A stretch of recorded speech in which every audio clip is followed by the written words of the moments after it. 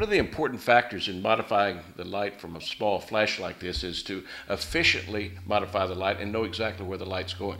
This is our 80-20. It allows 80% of the light to go through these holes to bounce off the ceiling. 20% bounces off the device to fill the shadows cast by the ceiling bounce.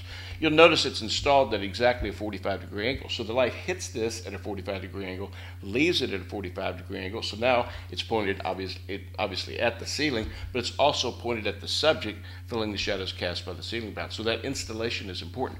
You'll notice our pocket bouncer is installed in essentially the same way. But the pocket bouncer sends 100% of the light forward, where 80% is going through these holes. Often people have said, well, why don't you just tilt the bounce surface back and have it variable, and you can send light to the ceiling? But the problem with that is pretty obvious, that if you tilt the light back like this, now the light that hits the device leaves it at the same angle, so now it's going up there. Or if I tilt it forward like this, instead of going towards the subject, it's going where? To the ground, to the feet.